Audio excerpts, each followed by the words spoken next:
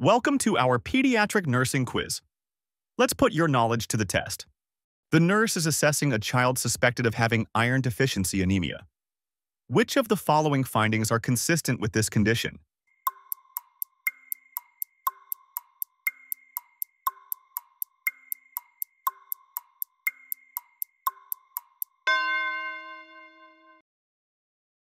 These are the most common signs and symptoms of iron deficiency anemia.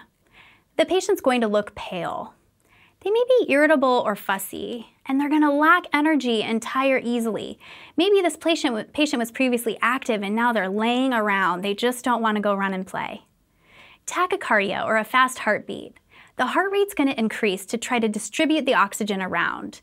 There are less red blood cells, and each has less oxygen carrying capacity, so the body's going to compensate by increasing the heart rate to deliver the blood and oxygen to the tissues. A sore or swollen tongue. This is called glossitis. Low levels of iron are going to lead to low levels of myoglobin, which is a substance in the blood that plays a role in muscular health, including the tongue.